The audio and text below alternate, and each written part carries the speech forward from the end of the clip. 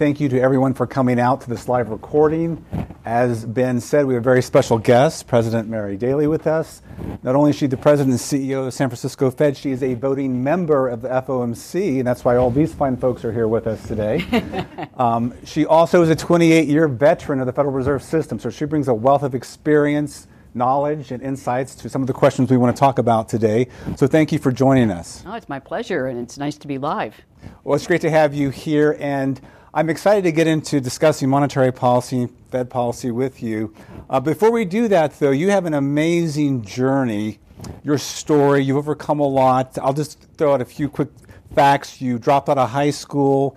You worked retail paycheck to paycheck. You went back and got your GED. You got a PhD. And here you are, a Fed president. So that's quite a story. And there's a lot to learn from that, lessons you could probably share with us. So you've seen it on that side. You've also seen it from the side of a president hiring people. A lot of grad students, young people here, people who listen, who are thinking about a career in economics. What would you share with them based on that experience? Well, I have had a very different path, but I reject the idea that it was crooked. Maybe it was exactly the way it was supposed to be. I think that's a really important message. That's why I say it, because so many people, young people, all kinds of people, but especially young people, think they need a linear path, and that is the right path. And any movement off of a linear path is a mistake, a failure, a stop and go, and that's completely wrong.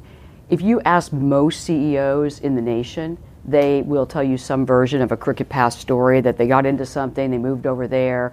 And it reminds us all that, the thing we think we want to do when we graduate from school, and we might even get a job in that environment, may not be the exact thing we end up doing, or that we find our passions and our talents meet. I mean, you have to have the passion for something and the talent, and that has to marry, and then you want to take it alignment with your values. And if you put all those three things together, well, then it's almost impossible to think you'll hit the ground running with your first experience. So as David said, my first jobs were in retail. I drove a donut truck. I drove the all-night donut truck and delivering flour and things. And I worked at Target, and I worked at a deli called Ruma's Deli. And I used to go by a billboard while I was driving the donut truck, and it said, "Be a bus driver." Because if you're a bus driver, you're in a union and you get benefits. It's only also one job. And I thought, well, if I can drive a donut truck, I could surely drive a bus. It's harder than you think, actually. But the thing that is true is that then I had a meeting with who turned out to be my mentor. She was in her early 30s at the time, Betsy. She says, you can't get a bus driver job unless you get a GED. And so I got a GED, and that was just serendipity, right? I get the GED to be a bus driver, but the GED then opens up an opportunity to get a semester in college, which I had never heard of. Really, I'm sure there were people around me who had been to college, your teachers and things. I didn't know that. And the only person I ever knew had really gone to college took a community college degree in court reporting. And I remember she had to sit in front of this tiny little machine and practice endlessly on that thing. And I said, no way, I'm not going to college. But then, ultimately my mind opens. I end up at a 4-year degree, and I end up here today. And so what my journey, the main message of my journey that I will impart to all of you in the room is, you don't get where you are despite things. You get where you are because of things. So treat each of the little things you do, even if they seem sideways or backwards to others, as an integral part of who you're going to become, how you will lead, how you will contribute. And that's the narrative. You're in control of your own narrative, and I think it's really important for me to impart that to you. You won't always know it at the time. There's a lot of external pressure that sometimes comes your way, but ultimately owning that narrative and realizing you get there because of what you do, not despite it, is the important thing to remember. Great advice. And I will note that I got the chance to speak with President Daly before this for a few minutes, and learned that she does many other things outside of economics. She's an artist, a metal artist. What was the other artist? I paint. I weld, make welded sculpture. Yeah. And here's an important fact about that. It is a hobby. I do love it. But I have no formal training. I mean, I did take welding classes. I would go, and because you have to use the big welding things, and it's dangerous if you don't know how to do it. But I taught myself how to paint. And one of the things that I have learned is, in your professional life, you obviously want to devote a lot of time to getting the skills that you need to make the contributions. In your personal life, don't let perfect be the enemy of the good or the fun. Do what you like. Nobody cares. You're not going to be, you're not going to make a living out of it usually. So just enjoy it. Doesn't matter if you're good at it. And President Daly has agreed to come back on at a later date to talk about her hobbies. Special bonus episode of Macro Musings. So stay tuned, and we will get back to you on that. You'll find out how I got to these hobbies. Yes, it's a great story. But let's go to monetary policy. Okay. And the economy. So something that's happened, as we all know, is that inflation was really high, but it's come down dramatically since 2022. Although recently it's been a lot more sticky, a little more stubborn. Stubborn. I like stubborn. Okay, stubborn. And you are a voting member of the FOMC. You're thinking about this. How has this past year changed, these past few months changed your outlook on monetary policy, the expectation of rate cuts going forward? So I think it's really important answering this question about 3 months of data to just back up and roll back to last year. First of last year, inflation was still printing high. There was a considerable amount of concern that I had and other committee members had that we were really going to have to raise the interest rate even higher than it is now to try to get a hold of this. And that didn't materialize, of course, because inflation came down rapidly at the second half of last year, and that gives people a lot of optimism. But myself, I didn't read as much as others, not other committee members. Markets would be an example. I just smoothed through that. Got to stay steady in the boat. So inflation's going to be a bumpy ride. It's going to come down rapidly sometimes, maybe get stubborn in 3 months. And before we can jump to the conclusion that, if we had jumped to the conclusion last year that we were on a downward trajectory and everything was golden, I think you've probably heard all of us, but me, I said it repeatedly, we can't declare victory. It's far too early to declare victory. And the 3 months that we've just seen is why you don't declare victory before you get confidence. So at the beginning of this year, the confidence bands, think of the confidence bands that you have. You have confidence bands around projections. Well, the confidence bands coming out of last year and as we start the year, they look like they were tightening up, getting more confidence that inflation's coming down. And what the last 3 months of data have done is widened those confidence bands back out. So there's considerable now uncertainty about what the next few months of inflation will be and what we should do in response. The important thing that I go back to is the reaction to uncertainty, to me, isn't to make more projections with definitiveness. I just say that the confidence bands have widened and we are now prepared, I am prepared, to think about through the scenarios. So a scenario that would be a very nice scenario is inflation got a little bit of a slow start, but it continues to come down because the labor market is starting to slow, the economy is slowing. We see a kind of a continuation of what we saw at the second half of last year. If that happens, then of course starting to normalize the policy rate would be appropriate. But if we get a different scenario where inflation stays level, just doesn't make much further progress, then it's not appropriate to start adjusting the rate unless we see the labor market faltering, which it's not showing any signs of doing. So that's a scenario. So that there's a range of scenarios under which you would do different policy actions, and I think the best way I can talk to people is to go through those scenarios and really reveal the reaction function as opposed to trying to get a probability statistic on something where really what's happened is the uncertainty bands have widened. Okay, sounds very data dependent. It is data dependent, and it's interesting. Data dependence has been, I think there's not a clear narrative of what data dependence means. Let me be as clear as I possibly can be. It is not a backward-looking variable. So yes, the information that's coming in that comes in and everybody looks at it is an input to the process, but that input isn't definitive because things can happen. So that's one leg of the stool. Because if you take the data and you put it into our models and theories and things, you can project out. But there's other legs to that stool, which is what's happening in real time, week to week. What do you see going on in terms of price increases that people are making, and what are our contacts telling us? Reserve Bank presidents in particular spend a lot of time out in what we would call the field, talking to businesses and small, medium, and large businesses, unions, different kinds of worker groups, communities, and we're asking firms in particular, are you raising prices? Do you think you're going to pass through? Do you think about is this a slowing inflation? What are your input prices? What are your forward contracts looking like? That gives us that data dependence that we see. And so far, that's why I say there's just a lot of uncertainty, because we're getting some different signals. Firms are saying, I don't think I'm going to be able to pass this much through. Consumers are getting more choosy about looking for bargains. But my input prices aren't going down quite yet, so I'm in a wait-and-see mode. And that coupled with the stubbornness of the last 3 months of data means that the uncertainty bands are wider. So you have the largest district in the Federal Reserve System. So I just can imagine all the trips you have to make through that district to get this I am data. a well-traveled citizen. Okay. It's true. Yeah. Going to the other part of monetary policy that we think of, and that's the balance sheet. And there's a big announcement, big change, at least a reduction in how quickly you will reduce the balance sheet or roll it over. So what are your thoughts on that? Does that signal anything about the stance of monetary policy? Okay. Hard no. No signal about the stance of monetary policy. It's truly something we had already set out in our principles and our discussions, over a year ago about how we would do balance sheet runoff. So the idea is always to get back to a level that is ample reserves. That's the regime that we're running to conduct monetary policy.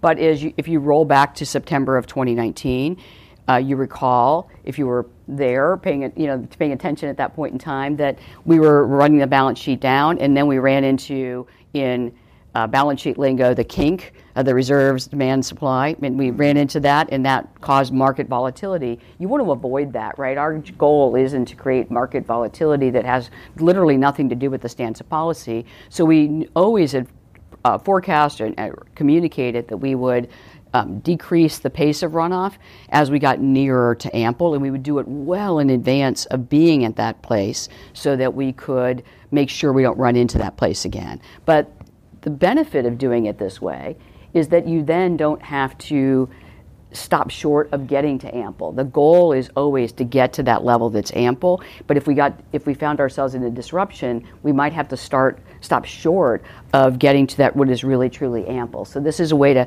get a smooth landing on that, and it has nothing to do with the stance of monetary policy. Stance of monetary policy is all about the funds rate and any forward guidance we have given, and the forward guidance right now, as you know, which I think is very frustrating for many people.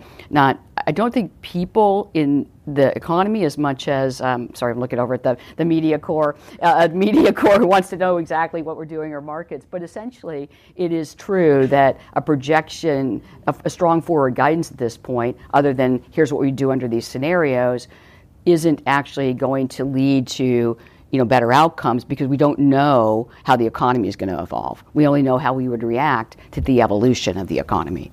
Okay, so the Fed has a dual mandate. So we've been talking a lot about the inflation side. There's also the employment side. So you feel pretty good about that, the risk there. Any chance that you keep rates too high for too long and you begin to jeopardize that side, or you feel it's a good balance between the two? As you might imagine, as a labor economist by training and just a policymaker who holds both sides of that dual mandate at the top of my mind, laser focused on the employment part.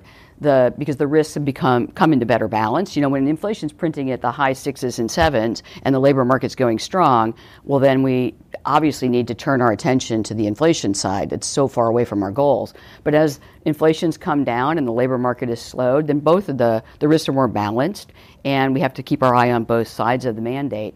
Now, right now, I don't see any evidence that the labor market is approaching a worrisome position, but we did see initial claims rise today. We saw the labor market report come in weaker than expectations, still strong relative to what people think is the steady state level of job growth. But there is evidence already out there that firms are a little more picky about hiring, and many firms, especially in tech, for instance, which is dominant in the West, they're rebalancing their portfolios of employees, and so that's something we have to watch. But today, no, I see a really healthy labor market where people who want a job can get one. What I see is we still have inflation too high, and that's creating some uncertainty for people about, are we really going to bring it down? And the main message there is absolutely. Over time, down to 2% is our goal. We're resolute to keep it. All right, 2% it is. What about R star? I want to come to this. Oh, I love R star. Okay, so R star is the natural or equilibrium interest rate, the one that would clear the economy on a sustainable path. there's a lot of discussion about where is it going. So put aside the near term, but long term, sure. Are we at a place that's different than, say, pre-2020 when R star was viewed as really low? I mean, there's a couple of things you could look at. Demographics, that seems to be very similar to what it was before. If anything, maybe even worse, because the aging planet's still with us, which would, I know you can take two views on this, but push down R star. Also, some people worry about fiscal deficits pushing up R star. And I know that's beyond your policy purview, but you have to at least respond to when you see it happening. And another area would be AI or productivity, and I will tie it to AI. I want to spend more time on AI later in our conversation, but AI in theory could be raising productivity, pushing up R star. So where do you see us going, like over the mid to long term horizon with R star? Sure, it's a terrific question, and one that really I was just talking to a group of economists at Stanford, and at an event we were doing, and I said, academics would really help if we could all just pitch in and study some of the fundamental things we're grappling with. One of them is what's happening with R star. And the truth is we don't know. You named the things that could affect it, but we don't really have a good sense of where those things are heading. For my own views, I've put in, if you came in pre-pandemic, just thinking about the consensus estimates, 0.5 for the real R star, for R star, the real neutral interest rate, was about right. And so that put the nominal neutral at 2.5, 2% inflation, 0.5 R star. That is, in all likelihood, gone up a little bit. And so then you ask, well, by how much? And what's a good assessment? And so I've really got a band for myself of between 0.5 and 1. And then if you think about where we are with policy and you use that 1 instead of the 0.5, you said, okay, I'm just going to be thinking it went up for all the reasons you named. Well, you still have restrictive policy. And if you look at a diagram of time series, the only time we've had more restrictive policy is really in the Volcker disinflation. Otherwise, we still have we have restrictive policy, which is what we want to have at this point. So I think the R star conversation is important, and all of the factors you named will influence it. But I don't feel the press to know exactly what it is today because we don't have the research yet to really think about that. And what's important for monetary policy today is, are we restrictive? And clearly, even under that higher estimate of R star, we are restrictive, but it might take more time to just bring inflation down. So when I think about the factors affecting, and I think you're right, it's demographics, it's fiscal positions of it, because R star, we talk about it locally, as in domestically, but it's really a global variable because these financial markets are global. And so you have to look at what other countries are facing as well. And other countries are facing the same demographics, some idea that productivity growth might be stronger for the reasons you mentioned, and a lot of deficit and now debt from the pandemic and trying to get right-sized after that. And all of those things have to play out. And it just really depends on how they evolve, particularly productivity and fiscal. Well, I was hopeful that productivity will continue to go up. There's been a surge. One of your economists, Andrew Forster, he had a little post that he has this probability model. He does have a probability model. He's like, it's not happening, folks. Don't get too excited about it. But I want to believe that productivity is going to go up. The AI is making a difference. And we just had a conversation with my boss, Tyler Cowan, in here yesterday, in fact. And AI is very interesting because on one hand, you could see it improving productivity, pushing up R star. It'd be a great world to live in. On the other hand, AI, and this is something Tyler mentioned, could cause us to live longer too. Could help cure diseases, live to 100 years old. That would increase this issue of demographics, having to save more for longer lives. So you could see AI, depending on the magnitudes, going both ways. But I want to segue into a broader discussion of AI because you have talked about this a lot. You're from Silicon Valley, San Francisco. What are your thoughts on AI and its long-term impact on the economy, on labor markets? So let me think about it. There's a lot in there, so I'm trying to think about all those aspects of it. But let me step back and say, the bottom line on AI and what its impact will be on the economy, the labor market, is that's going to be up to us. So the most important thing to know about technologies is technologies don't make decisions. People make decisions. Societies make decisions. So if we get to 10 years from now and say this didn't work out like we want, we can't blame technology. We have to think about where we could have done something different. So I think one of the the things I see that is very encouraging is you're already seeing conversations at firms, but importantly among workers. Whether they're in a union or not, they're thinking about what's the impact of this on the labor force and maybe the healthcare system. How do we get better? But also, how do we utilize the folks we have and the people who should be integrated into the economy? So stepping back from that, then what are my ideas? Well, I came up to the Fed. You mentioned I'm a 28-year veteran. Okay, so I started the Fed in 1996. I'm a rookie economist. I got my PhD, went to a postdoc, came to the Fed. So I'm at the Fed, and my early interactions are with Chairman Greenspan's staff, calling me saying, because I'm in I'm in charge of going to Silicon Valley, looking in Seattle and seeing what's going on, and are people investing in this, and what's happening. And the famous Bob Solow quote of "you see productivity everywhere except in the productivity statistics," that was really true in the late 90s. You weren't measuring it yet. We started to measure it after the real-time data came out, but you could see it everywhere. And I remember so clearly two things that made me completely understand that this was going to be transformative in terms of the productivity. One was went to Salt Lake City, and they were installing meters on the houses that could be read from the truck, so that they didn't get bitten by dogs, and they didn't have, they couldn't read them, and didn't people have bills they didn't want, and so they had just invested in this. And so we went and asked them, why did you invest now? And here's the three things they told us. Well, the technology is available.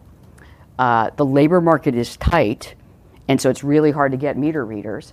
And this seems like it's going to be transformative and live for decades. And so I thought, okay, those three ingredients that Salt Lake City did, and then also you go somewhere, this luggage company was doing the same thing. They used to hand inspect all the suitcases, and they built a machine that could inspect the quality of the suitcases so they would know if it's going to break. And that was all done by computer. So now you had one person sitting in the back figuring out all of this and sorting them.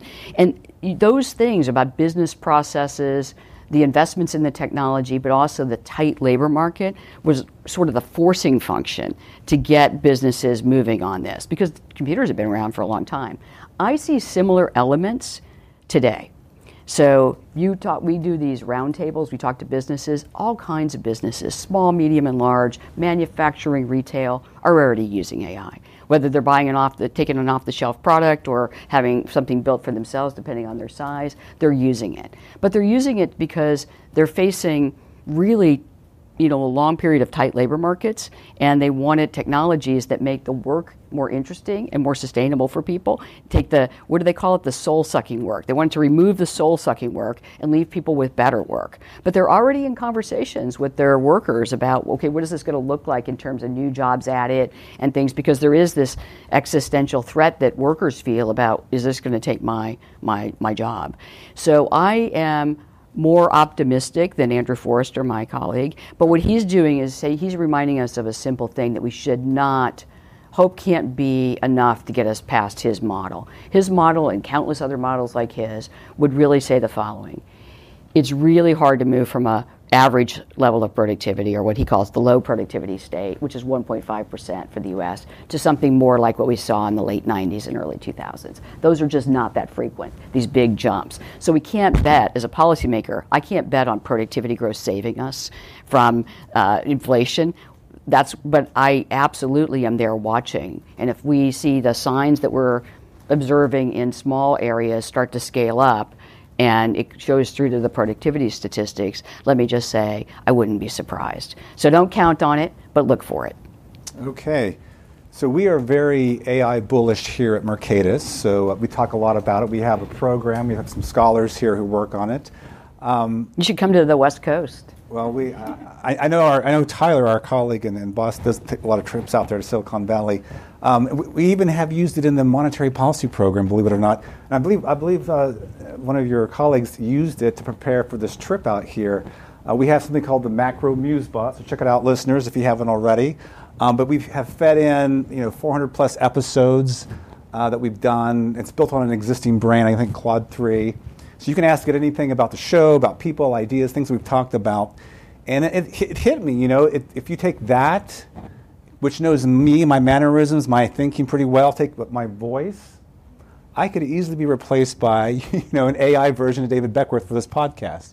Not really, though. I mean, really? I think that the distance between that and where we are today is pretty large, because it is missing some element, right? So it can do things, right? We could, if you were sick, we could get something out of that. But you have this way of doing things that I think would be hard for the current Gen AI products to do, which is, if a person throws out a question, throws out an answer, you can respond and get the most interesting thread, as opposed to the one that the model might have trained it to ask next. So it can go off script, but it's always going to ask something which has been previously fed into the model. And you're going to say something like, "Oh, you like football? What are your teams?" And I don't think that if unless lots of other guests had said they liked football, and your reaction was, "What are your teams?" then it would be hard pressed to do that. So there's a way in which I think it's the responsibility of all of us, since you all are doing this here in Bricatus, I'm certainly doing this, to help educate people that the existential risk of complete replacement is not a current risk of complete replacement. One of the things I'm more bullish on with AI, truth will tell us, is that technologies on net never reduce employment. But there's a big gap between when they replace jobs, when they augment jobs, and when it creates jobs. And that leaves people left out and feeling like, well, wait, I was replaced. But AI is unusual in that the firms we're going to anyway, which is a large number of them, are saying that they're using it to replace certain tasks, which they collectively say are the soul-sucking tasks. Then they're augmenting work right away. And then they're building new people into their workforce because they need prompt engineers and other people to help with the model. So one of my firms is big retail group, has a lot of copy editors writing copy for things that range from a 50-cent screw for something that they make to a $700 high-end product. The copywriters, and this is going to be shocking to you, they don't actually like to write about the screws. It's not very interesting, it's tedious, but they love writing about the other items. Well, it turns out the firm's incentives are for the copywriters to write about the expensive items, which have high margin, and not about the screws. So the Gen AI product writes about the screws, they have an auditor, and now they're orders of magnitude happier copywriters and more output and accurate descriptions of screws, which is, I think, a win-win-win. Well, I'm glad my job is secure. So thank you. You're okay. You're totally okay. And we're AI bullish. I'm kind of just throwing out, as an example, because I want to throw out another possibility here, since we're talking about the Fed, and I have an FOMC member with me. But imagine in the distant future, we make use of big data, AI. What does the Fed look like? Would it be a much less labor-intensive organization, more AI, fewer economists, people? You still do the same thing. You still maybe have big balance sheets, follow some version of a Taylor rule. But could you foresee a future where there's much more AI-intensive use at the Fed? So one thing that is maybe little known but certainly important is that we, like all other research institutes, we've got a whole group of researchers. We have three responsibilities, as you know: the payments, monetary policy, payment system, monetary policy, financial system. And we've been using, like all other groups have, big data for a long time, right? It's been around. It's not a new thing. Generative AI started around Thanksgiving of 2022, but not machine learning, not the use of big data. So of course we're using that to get insights and lessons. But those are they're generating patterns that have happened before and looking for patterns in the existing information. So they point you to things, but they don't replace thinking. And so I still think that the Fed will look different, like all institutions will, in terms of how it does its work and does it more hopefully effectively and efficiently, and much more information that can be collected and used in real time to generate ideas and things. But ultimately, there's still the judgment part to how you think about things, because you're also bringing in the qualitative information, and we have to be out in the field talking about that with individuals and bringing that in and balancing the qualitative information with the quantitative information with the history, models, and empirical work is still not, much like you, I don't see a machine replacing that. But it also kind of underscores that the Fed is not just technocrats. It's actually individuals with judgment and things. Like your job is not just being you're not just getting questions, reading them, and getting them. You're interacting, and those interactions are interesting and useful for listeners, hopefully. Say yes, okay. Thank you. It's a big nod. I'm doing that kind of thing, like nod yes. Yeah. Okay, well, let's move on to another topic that's very near and dear to my heart, and that is the Fed's framework review, which starts the second half of this year, goes into next year.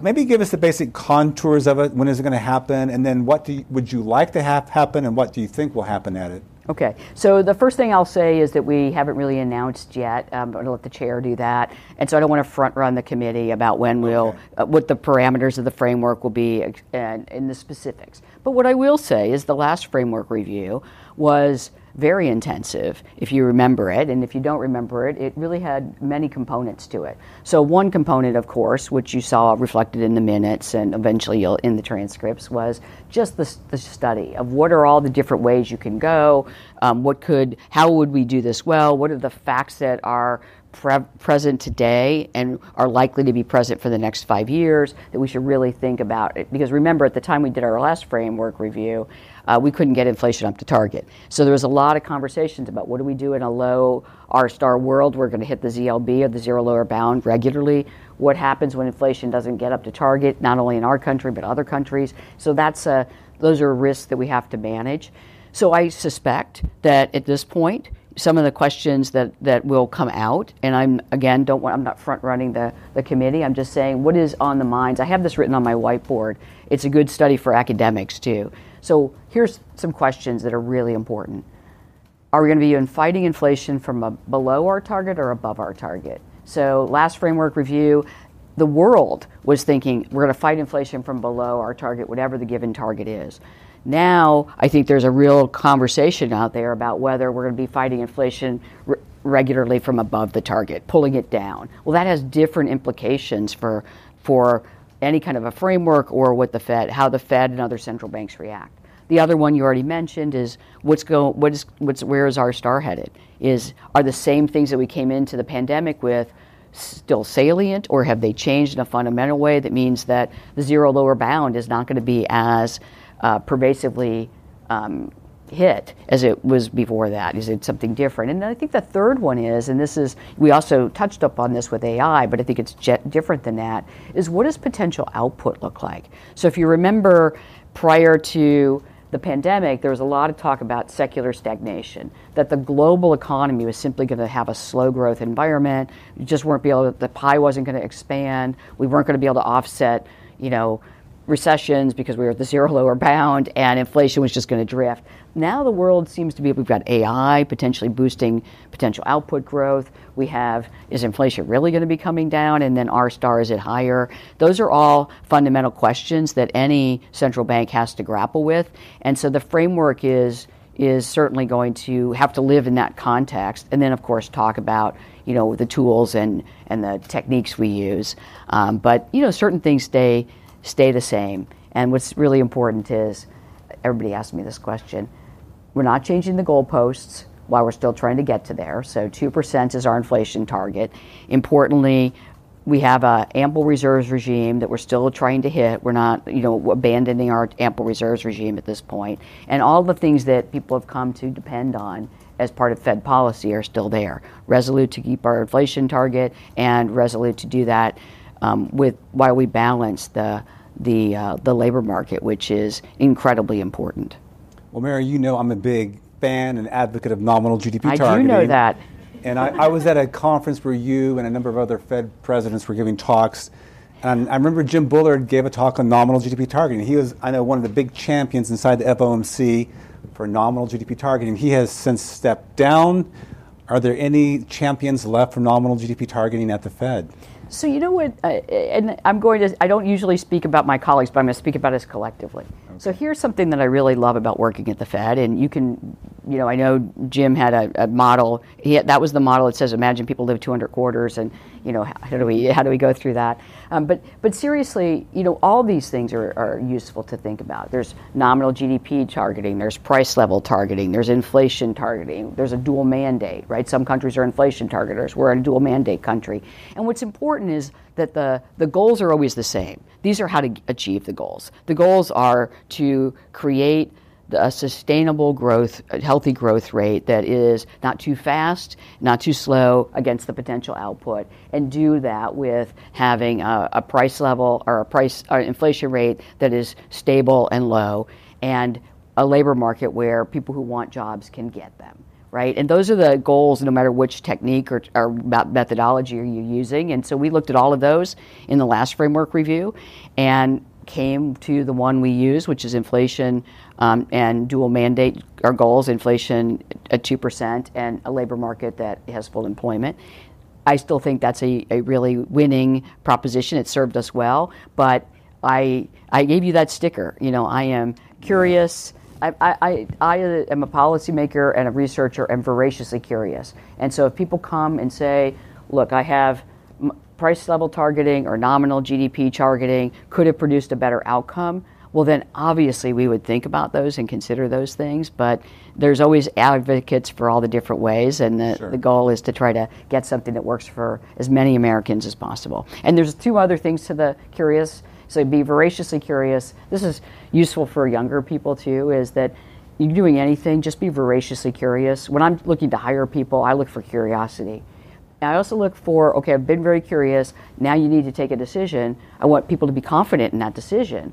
But then immediately upon taking it, I want a certain amount of humility, right? To say, what did I miss? How do I get curious again? So I have a sticker, it says, be curious, be confident, be humble. And that actually is the way that I think the framework review will go. And all of my colleagues share. I don't know if they have my sticker, but I'm happy to give it to them. But the most important thing is we all share that mindset of we've got to be curious. We've got to be confident that we've looked at everything, but we also have to be humble enough to ask again, is this the right thing to do? Should we do something different? Well, great. Well, we are putting together a policy brief series on the Fed framework reviews. We'll hopefully terrific. Send it. Yeah. And of course, it has a certain angle to it, so I look forward to. I wouldn't think otherwise, right? But I think is it titled a nominal GDP targeting? It is. It's something along those lines. So well, I'd be anxious to talk to you about it as we do the framework review. Well, I'll be happy to talk to anyone at the Fed who wants to talk about it. A few minutes left before we go to the audience. One last question from me. And that we need to be careful how I ask this, but we're going into an election year, and things get political. Everything gets political.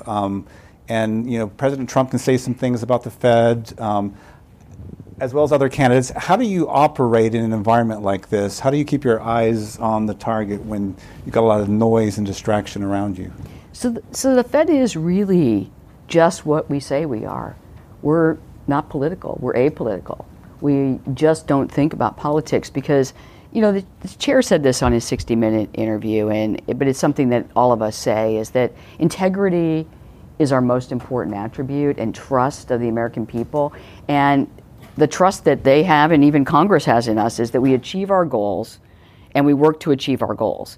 And we can't take politics and political changes into the conversation. I mean, our job is hard enough, frankly, to get the price stability, full employment part right, and make sure that people can live their lives and livelihoods without thinking about inflation or that there could be a recession in the labor market. So, you asked how do we do it? It is just you have to almost sign a secret, the thing, you have to sort of say at the beginning of your tenure, we're not going to think about politics because it is an apolitical position that Congress has asked us to take, which is full employment, price stability. Those are our goals. That's what we're going to work on to achieve. And that's really what I think about. Okay. We will now turn it over to the audience for questions. And as been mentioned, if you're on this side, please walk behind the cameras to the microphones over here and line up behind the mics, and we'll take as many questions as we can within the hour. Hi, Nancy Marshall-Genzer with Marketplace. Thank you for being here. Thanks for taking our questions. Just following up a little bit on the labor market, you mentioned initial jobless claims today came in a bit higher than expected.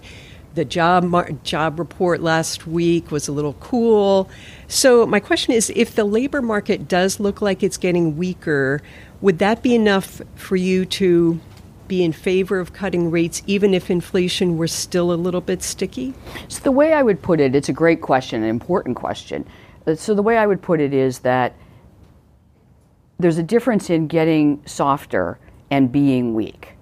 And if the labor market starts to falter or looks like it's getting weak, well then absolutely that's one of the things that would cause me to say we need to rebalance the policy rate, as long as we're not seeing inflation skyrocket. Those are trade-off decisions. So I don't want to work in I don't want to lay out a matrix of hypotheticals and tell you exactly what would be done on anything because we haven't faced that situation.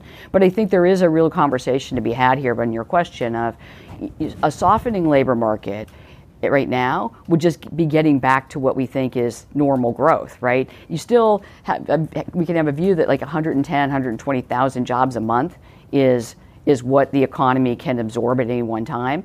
That we're outgrowing that even with the slightly softer or below expectations report we had last Friday.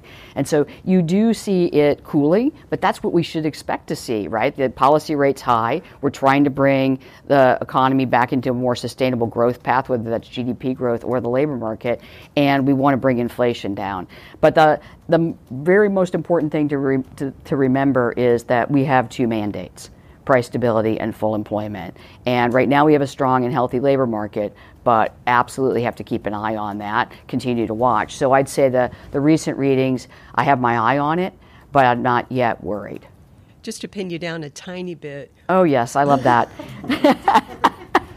I mean, what would that look like? And how high would the unemployment get where you'd be like, okay, this has got to look at So this. I'm not trying to obfuscate or avoid the question. I really am not. It's just very challenging to think in hypotheticals because you could write up a little map of and this is what rules do or models do. They write up little maps of when you would do which action. But honestly, what happens is you have to balance a lot of things in that moment that we don't know, that don't fit into that matrix of the nexus between inflation and unemployment. So let me explain. So if we saw that inflation was coming down or we had a lot of signals that consumer spending was weakening and the labor market was starting to get challenged, well, that would be a different situation than if we saw a couple of ticks up in the unemployment rate, but inflation's still going strong, consumers aren't budging in terms of their willingness to spend, investments taking place. I mean, you can't really write down a little matrix of inflation, unemployment and say, when would you act?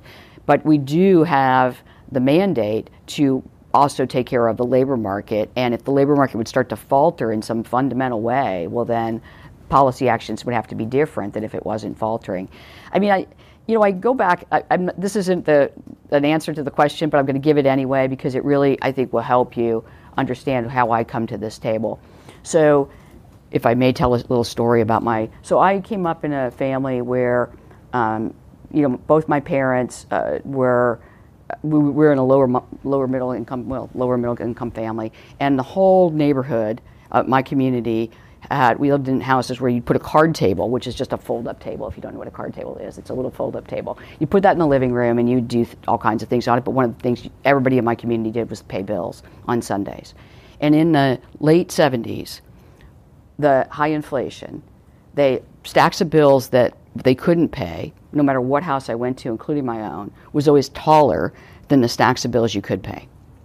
And then the Volcker disinflation came, and my parents and all the parents around my community lost their jobs, and they couldn't pay for anything. And so that story of seeing people struggle on the treadmill, it was kind of an indignity, right? You're working, you're doing everything, and the inflation's just outstripping you, and that's demoralizing to almost everybody.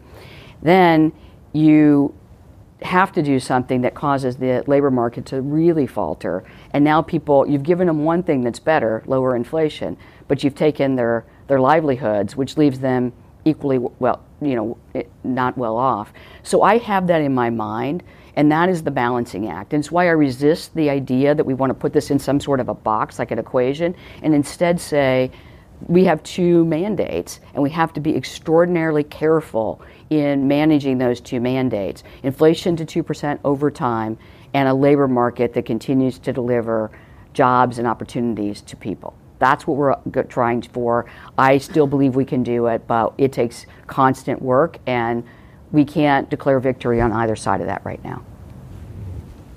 Can you get the mic, Craig?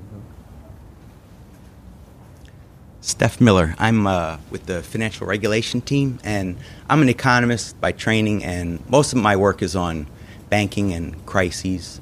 And I would say the predominant views within that literature are, was it a liquidity problem, the bank failures from last year, was it a liquidity problem? There was the run, or was it a solvency problem, and therefore was capital sufficient? I tend to take the latter view. That's my takeaway from the data I've worked with. And so, but given your broad background, I was wondering, what was your overall take on what happened last year? So let me just be sure, you think it was a capital problem? Yes. Okay. Insufficient. Yes. And I think that, ultimately when you have bank failures and bank stresses, both are up for thinking about, right? Capital and liquidity. But one of the salient components of the SVB failure and then Signature and First Republic, and then the stresses that persisted, was the ability to translate capital into liquidity. So I think the liquidity piece was a new piece that when people were thinking about why would a bank fail, that liquidity piece was really salient. And it was salient because, for a couple of reasons. One, a lot of the part of their portfolio is held in the held to maturity part, which isn't marked to market for banks of a certain size. And so investors suddenly got transparency on that. And as you saw, the bank stocks that were affected by that went way down. And so I think that's a liquidity issue. I think the other thing that happened is we realized how quickly people can move money and how willing they are to move money. And, if you think of Basel, the difference in the weights internationally and certainly domestically was not that large between insured deposits and uninsured deposits. And what we realized in those bank failures is that gap is much wider. That if you're not insured, you're going to move if you think your bank is under stress. And that can happen rapidly because you can move money on your phone and other things. So there's a lot of lessons that can come from those three banks. But I don't think it would be fair to say that it was only capital or only liquidity. It's really, the question is the banking system sound and resilient? And I will remind everyone in the room who doesn't study banking that we have over 4,500 banks in the United States and 3 failed. So the big message is banks are sound and resilient. They're used to managing these types of risks. But in these worlds, you can absolutely have pressures on liquidity and capital that matter, and we have to rethink those things. I don't make that kind of policy. As a Reserve Bank president, I have a role in regulatory policy, but I certainly, as an economist and as a person doing policy, understand the stresses and the impact they can have on the economy. So absolutely, great question. Thank you. As host, I want to give Craig a chance on the microphone. He's a journalist visiting here, so we want to give the journalists a chance to ask their questions too. President Daly, and this is also for you, David. Today, I opened my fancy Bloomberg, and I saw that since Jay gave the press conference, bond yields fell, the dollar fell, stocks rose, and financial conditions eased. None of which should have happened if you're the chair saying, I'm going to hold for longer. So I'm humble, I'm curious, not that confident that what I learned in macro is working today. So why do you think that happened? So I think that it's a good question because it shows the complexity of the situation we're in. So financial conditions move around based on a variety of things. What the Fed says, what they think will happen on the economy and on inflation, their own forecasts and projections, what's happening globally. And what you see is it's been moving around a lot on data points, and importantly, data points that suggest it might go one way or another way.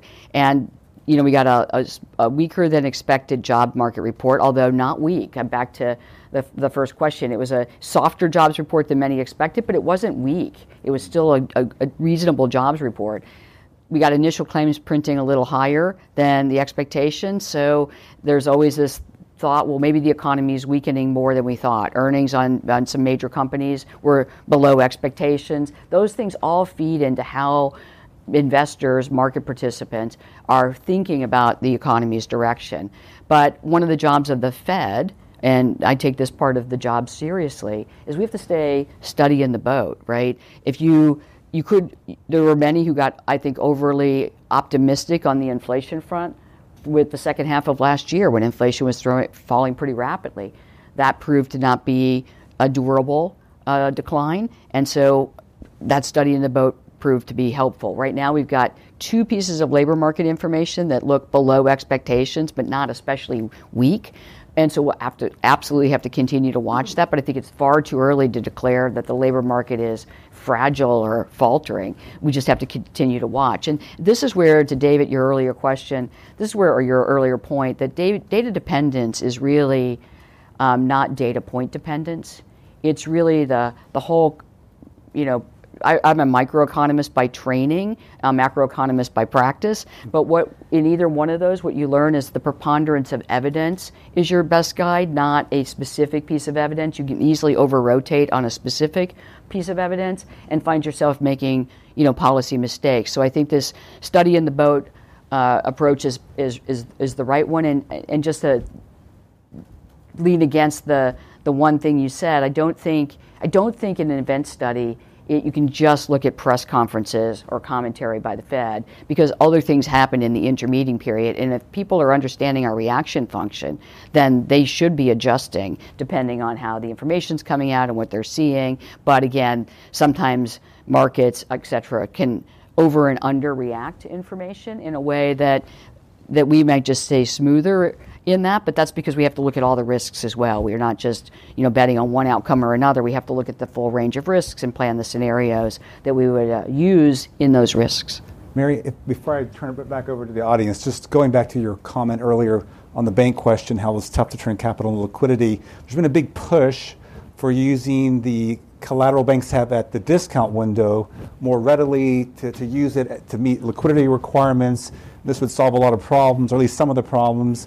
Where do you see that conversation going? So, definitely banks making sure that they're signed up for the discount window. This is a long-standing tool. This is not something that is brand new.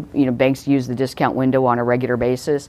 And the idea that many people are putting forward, and it's a very useful one to consider, is maybe use it more frequently. But that will take more work and effort, and the first part is getting banks signed up who aren't signed up, and certainly all reserve banks have been always encouraging their banks to sign up for the discount window. But the push is obviously much more intense at this point to just sign up for it, make sure you know how to use it, make sure you've tested it, etc. I do think that this is a fundamental question that we have to ask about. How do we provide liquidity in a rapidly changing world? And we have the federal home loan banks, and we have the discount window, and we have other, non-institutional sources of funding, that wholesale funding that banks can get. But it is a very important question. And back to the capital question, it's not one that I think was garnering a lot of attention prior to the failure of those 3 banks, where they really couldn't get liquidity fast enough. Okay, let's go to the audience. Hi, Howard Schneider with Reuters. Thanks both for doing this. Really interesting. 2 things real quick. One is a follow-up to Nancy's question. There's a big gap from 175,000 jobs a month down to 100. Do you think that's going to be adequate to continue disinflation, or is it going to have to get even weaker with a consequent rise in the unemployment rate?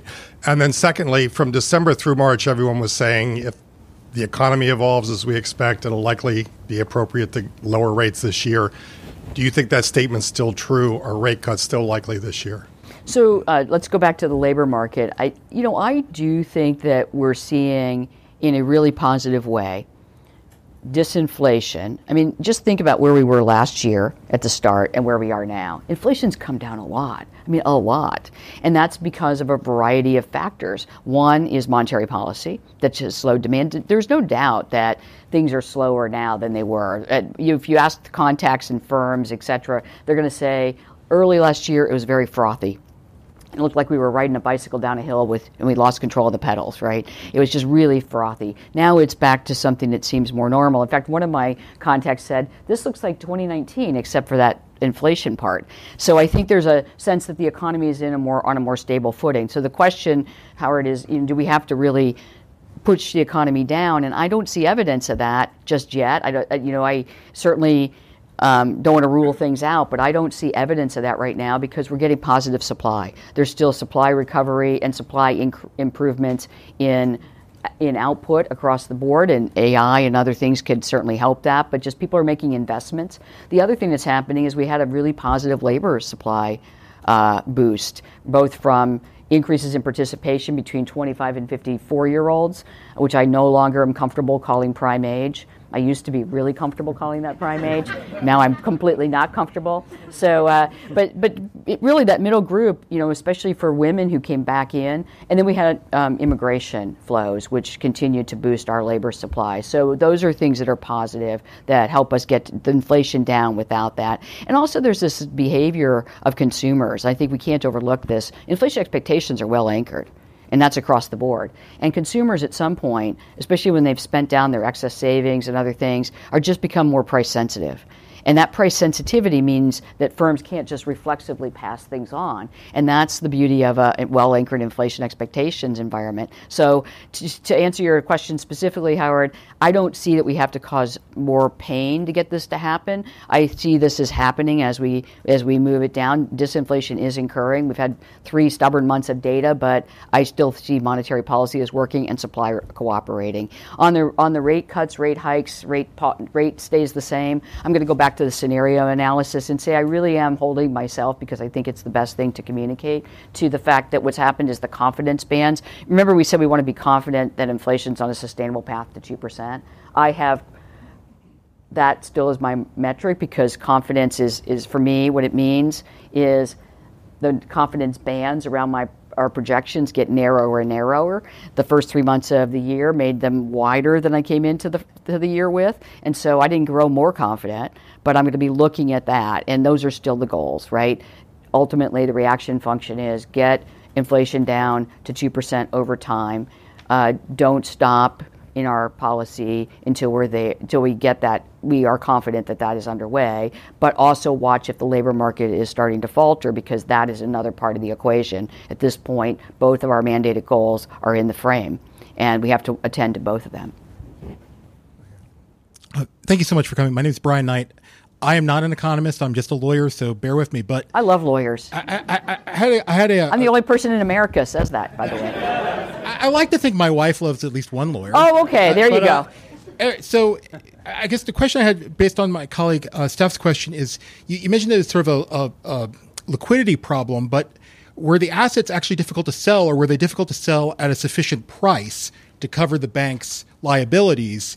And then the second follow-up question is, you mentioned that we had 3 banks fail, and that's evidence of a good, stable banking system. But we also had a fire drill among the government and the Fed rolling out new emergency policies and all this stuff, which kind of had a whiff of '08 about it. So do you think that was an overreaction, or was that sort of prophylactic to make certain that problems didn't arise, but that was a threat, or what was going on there? So this is just fully my vantage point. I want to make sure I don't speak for any of my colleagues on this. This is me looking at the things that you see in the economy. So I don't see March of 2023 looking like '08 at all.